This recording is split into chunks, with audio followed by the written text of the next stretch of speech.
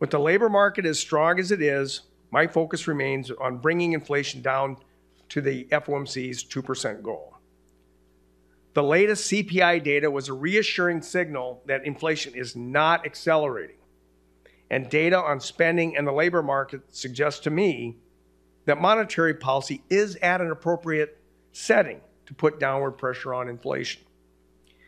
While the April data represents progress, the amount of progress was small, reflecting the fact that I needed to report the monthly numbers to 2 decimal places to show progress. The economy now seems to be evolving a bit closer to what the committee expected. Nevertheless, in the absence of significant weakening in the labor market, I need to see several more months of good inflation data before I would be comfortable supporting and easing in the stance of monetary policy. Now, what do I mean by good data? What grade do I need to give future inflation reports? I'll keep that to myself for now.